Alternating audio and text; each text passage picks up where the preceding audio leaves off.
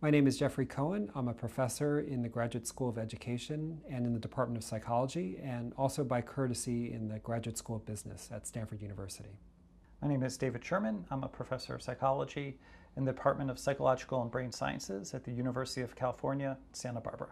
The title of our chapter for the annual review is The Psychology of Change, Self-Affirmation, and Social Psychological Intervention. So the purpose of the chapter, really we had two goals. The first goal is to review some of the latest and most interesting and important work that's been done with self-affirmation theory, focusing on psychological interventions.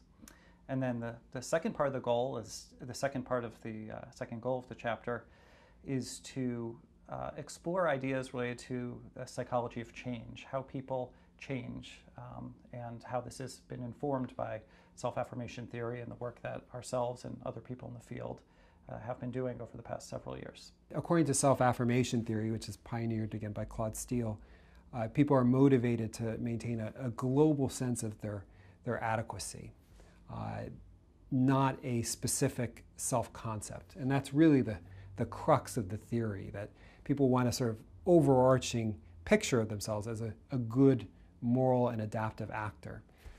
And that idea lies at the core of the intervention, because what these interventions do is oftentimes to affirm people in a different domain from the threat.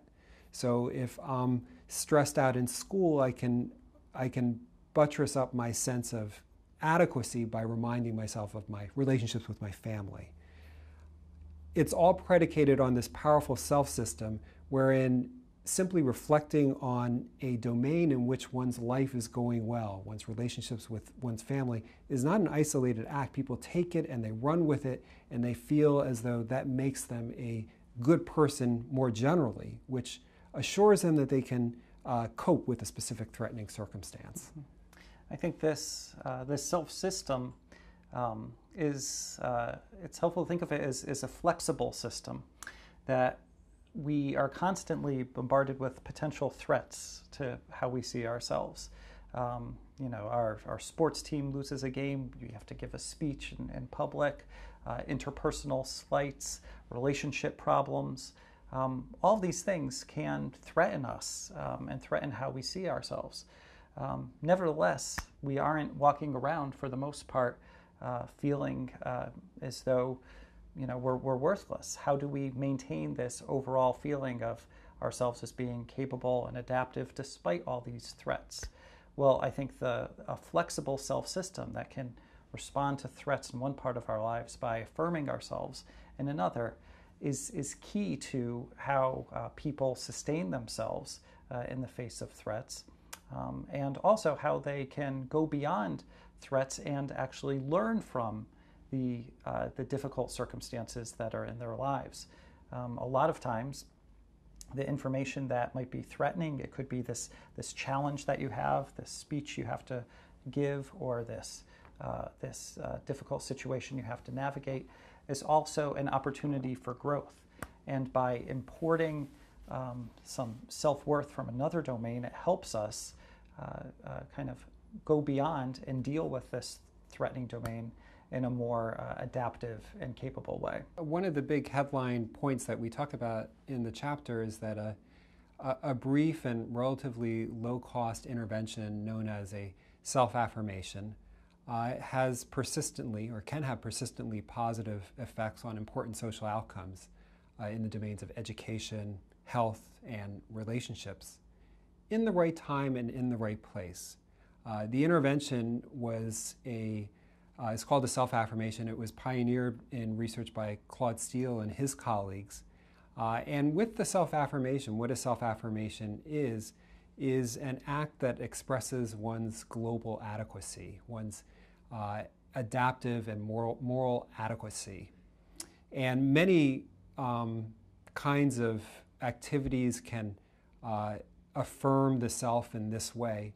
But the intervention that has been most widely studied is one that's called a values affirmation. And with a values affirmation, what people do is to write about an important value that they hold, such as relationships with friends and family, religion, creativity. And they complete this exercise at a moment of stress or psychological threat. And what this intervention enables people to do is to pull back and get a wider perspective on a difficult situation so that it consumes less resources and commands less vigilance. It kind of gives people a more expansive view of the self so that a specific threat doesn't loom as large. And a lot of research has found that these brief writing exercises can, under some circumstances, have relatively large effects on outcomes that we care about. One study by David Sherman demonstrated, for instance, that when people had to give an impromptu speech in front of a judgmental audience, a typical sort of stressor task in psychological research, most people, when they have to do this, show a bump in the stress hormone cortisol because it's a stressful situation. But what he found is that when the participants had the opportunity to reflect on an important value that they held, such as their relationships, before giving the speech, they no longer showed that bump in the stress hormone cortisol. So it's as though what the intervention enables people to do is to take a step back, get a sort of overarching view on the self and its resources so that a specific stressor doesn't command as much vigilance, consume as much resources, and indict the self. Often when people experience threats to the self, they become consumed by that threat. And they'll try to take steps to mitigate the threat or reduce the threat. And this can often result in defensive or self-serving judgments about the threatening information. So for example, when people see health information that suggests that they've put themselves at risk for some disease, instead of responding adaptively and changing their health behaviors, in part because it's often difficult to do, they respond many times by kind of denying that the risk is relevant to them, criticizing the health information in there, and having and kind of shunning in general the information. For example, when women are given an article linking caffeine use with negative health outcomes, when the women were coffee drinkers, this is work that was done originally by Ziva Kunda, when the women were coffee drinkers, they really engaged their critical faculties and said, no, those studies were poorly conducted, that information is not relevant. But if they were given a chance to affirm themselves in some other part of their lives, writing about something that's important or bringing online these important values, they were more open to the health information. And there have now been many studies, and this is a big part of the review, where we elaborate and discuss why it is and how it is that these values affirmations can make people more open to otherwise threatening health information. Writing about an important value can create a moment of potential change that opens people up to otherwise threatening information that they might be defensive towards, as in the study that David mentioned, or that enables people to show what they know and perform up to their potential. For instance, there's research that shows when people are self-affirmed in a highly stressful situation, they are better able to marshal their cognitive resources to perform up to their potential. For example, solving more creative problems in a stressful public examination. So the sort of big picture point of a lot of this research is that under certain circumstances, when psychological threat or stress inhibits people, prevents them from performing up to their potential, opening up to information that's in their self-interest, an affirmation can create a moment of potential change so that people can accept the threatening information and perform up to their abilities. In specific circumstances. That's not always the case, and we review other research that shows that there are certain cases where psychological threat might actually be an asset, and in those situations, affirming the self may have counterproductive effects. But in a lot of domains, our abilities and our performance and our openness to change are often compromised by psychological threat, the sense that our narrative of self is in question, and affirmations can open people up to a moment of change. So the focus of a lot of the research is on affirmation interventions. And by interventions, we're talking about studies, many of them field experiments, where kind of building on a lot of the studies that we've previously mentioned, which were mostly conducted in the laboratory and carefully controlled environments, to in part see how this plays out in the real world. The kind of next generation of affirmation research moved into the field. And this began in some studies that were done in, for example, sporting events, looking at athletes who had just won or lost a game and seeing the types of attributions they made for that. But where it really took off and became pretty exciting was with work on educational interventions. What they do is to have children, often children at the onset of adolescence is where much of the research has taken place, engage in a values affirmation at the beginning of the school year or the transition to middle school. So for example, in one study, teachers distributed to their children in a classroom a series of values affirmation exercises. And what these were packets that were given out to kids throughout the school year, roughly 3 to 5 times, say in 7th grade. And the kids on the day of the intervention would open up the packet, and the packet would guide them through reflecting on an important value. First, they would select a value that's important to them, such as relationships or religion, or art or music, and then the kids would write about why that value was important to them in various ways. And in a control condition, the children completed similar packets, but they were about neutral topics, such as an unimportant value or their morning routine. And the exercises took on average about 10 minutes each session, and again occurred about 3 to 5 times each year. And then what was done was to follow these kids over the course of their middle school careers, usually 1 to 3 years, depending on the study. And it was found that the children who completed the affirmation interventions did better academically. For example, in one study, the percentage of African American children who completed the affirmation dropped from 20% in the control condition to 9% in the affirmation condition. That's the percentage of children who got a D or F in the course in which the intervention was given in the first quarter after its administration. And then what was done was to track the kids over the course of 1 to 3 years, and it was found that on average the effects persisted such that those children the children who completed the intervention continued to do better academically, not only in the year in which the intervention was received, but actually a year or 2 after that as well. They continue to do better academically. In all these cases, though, there's a critical conditionality. The intervention doesn't work for everyone. It's not a main effect. Instead, it works consistently for the group or individual that is under the most chronic psychological threat in a particular setting. So in this case, that was expected to be students who contend with negative stereotypes about their group, such as African Americans or Latino Americans. They contend with threatening stereotypes about their group, and in academic situations, given work by Claude Steele on stereotype threat, they may be more likely to worry that other people could see them in light of that negative stereotype, which could cause stress and undermine performance. So in each of these educational field experiments, it was found that it was the threatened group, the psychologically threatened group, in many cases negatively stereotyped minority students, who benefited from the intervention, whereas the other students did not.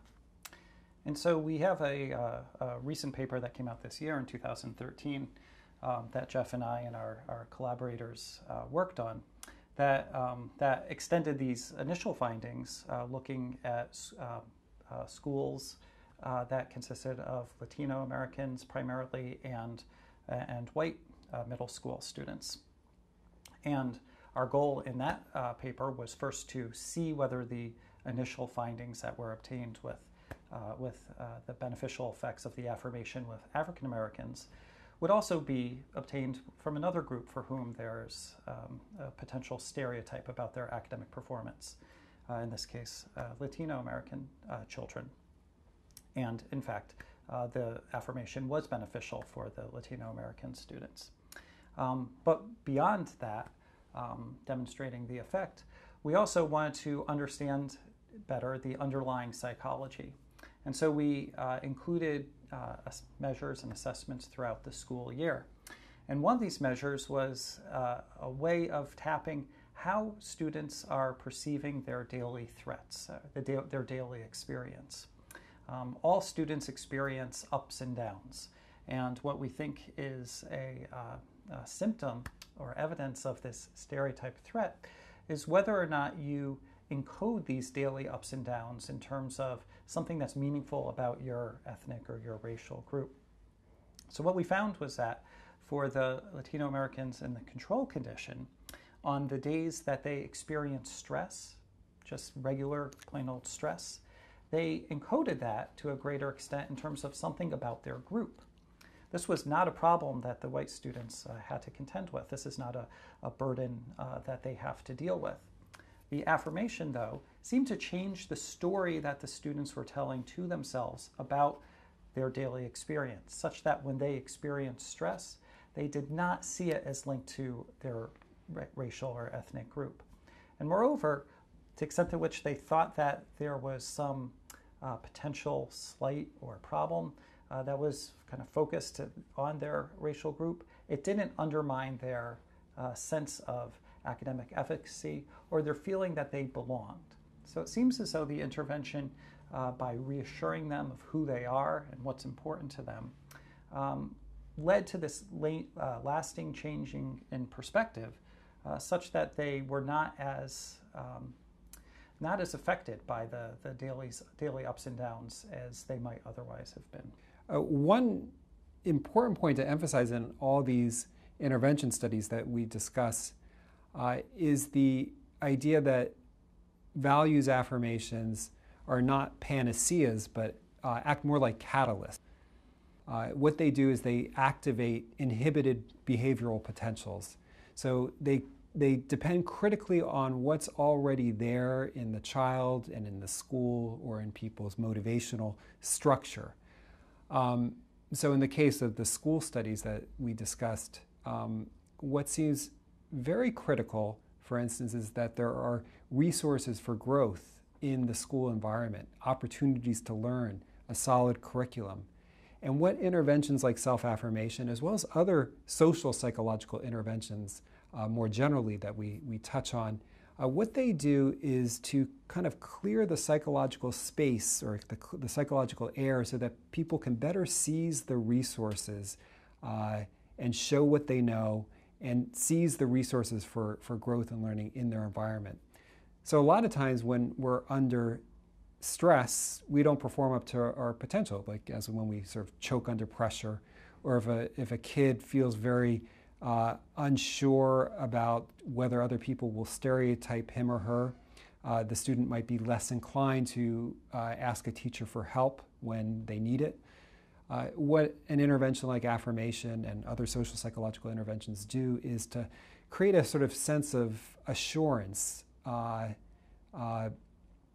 sense of adaptive adequacy that gives people the confidence to engage with the resources that are available to them. And in that way, they really do critically hinge on what's in the environment already. They lift a restraining force that's kind of inhibiting the potential of the person and the system, and in doing so enable the person and the resources in the system to better express their full impact. One point that we try to elaborate on is how a change in the self can lead to a change in your environment, and that can feed back and affect the self. So, for example, if you feel somewhat less stressed and you might perform better, your teacher might respond to you in such a way as to start affirming you, recognizing your potential, seeing you as the type of child who can succeed. And when you get that feedback from the teacher, then that could fill you with greater confidence and inspire you to perform even better. And so this helps us, this process of recursion, helps us to understand how these seemingly small interventions can have these relatively long-lasting effects, such that we can observe their impact in terms of things like GPA over the course of years.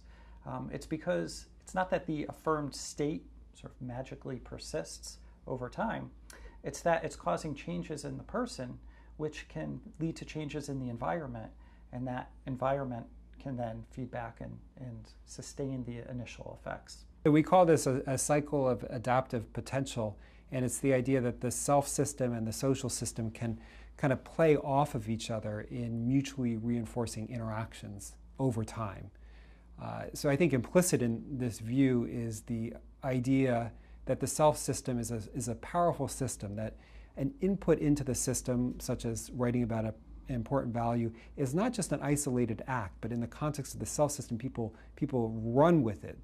They assert what's important to them, and they go from that to say, and that makes me a good person, and being a good person means that I can cope, and they can thus perform better than they might otherwise have been able to under psychological threat.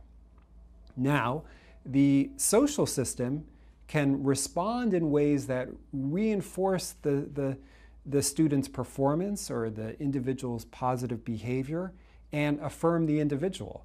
And so you can get these reciprocal interactions such that a kid performs better, their teachers notice them and hold them to a higher expectation, and that in turn reaffirms the kid so that they feel an even greater sense that they belong. And we really think that this idea of a cycle of adaptive potential, the reciprocal interactions between the self system and the social system over time, helps to explain a lot of when and how interventions or experiences in general can have lasting effects, both for good and for ill. An exciting area to see emerge is affirmations being used in the context of healthcare. There were an exciting series of studies, I believe 4 of which were published in the archives of internal medicine, that used affirmation-inspired interventions to help patients interact better with their doctors, or to encourage patients to be more likely to comply with their medical regimens.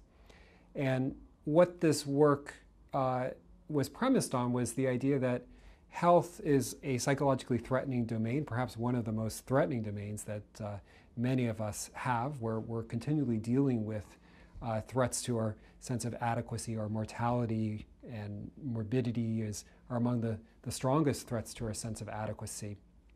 And what these can do is to get in the way of effective self-care. If people are defensive about their health, they might be less likely to comply with their medical regimens. They might be more defensive towards information that they could benefit from for their health status. They might be more nervous and stressed out in their interactions with their doctors, and this can undermine their ability to get as much benefit as they can out of the healthcare system.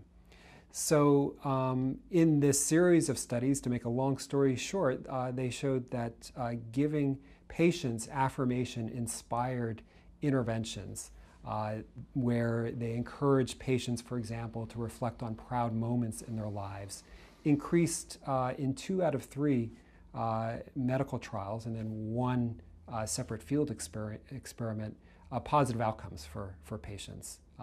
So for example, it increased poor hypertensive African Americans' use of their hypertension medical treatment.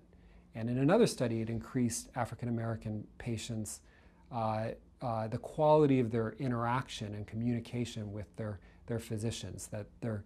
It was found that when patients completed an affirmation before meeting with their healthcare provider, the interactions for those patients between them and their doctor evinced more warmth, more positive affect, and a greater exchange of information than it did when the patients were not affirmed. So this is an example of how this work is busting through boundaries, the boundary of social psychology, to make inroads into other domains, including health. One of the points we make in the paper is that no psychological process is an island, that once a child starts performing better or a hypertensive patient starts taking their medications, other things come out of that. There can be a snowball effect of positive consequences. In addition, the social environment might start responding more positively to the person once they start losing weight, for example, or performing better in school, which can create a domino effect of consequences that help propel forward the effects of an intervention through time. I think one of the key points that we're trying to emphasize in this review is the idea that people exist in a system of interdependent forces and processes. And so if you change one thing, other things can change as a consequence in the right time and in the right place. And what I think a lot of these interventions demonstrate is that well-timed, well-situated interventions can, under some circumstances, lead to a cascade of consequences through these processes of recursion, interaction, and changes in the way people subjectively construe their social worlds that endure with time. One really critical point is the conditionality of these intervention effects. Again, they're conditional on what's already there. So for it to benefit school performance, there has to be resources to grow. For it to benefit health, there has to be a quality healthcare system from which people can get effective medical regimens. So the affirmation acts as a catalyst. And it's not, and just in order to make clear that we're not Pollyannish, the interventions, given this analysis, can sometimes have negative effects. For example, in one study where people's identity as an open-minded negotiator was made salient, so people really cared about being open-minded. In that situation, when people were affirmed, they actually became more closed-minded because the intervention freed them from the shackle of the psychological threat around their open-minded identity. In another study by Kathleen Vose and colleagues, they demonstrate that under some circumstances, for instance, when people encounter repeated failure over and over in a domain, that affirmation can actually backfire and lead people to disengage, which actually might be an adaptive response in that kind of situation where one is just encountering failure over and over. Again, that's why the conditionality of the effects are very important to consider. Opportunities for growth, for improvement. When the situation is right, affirmation can be like a spark to kindling.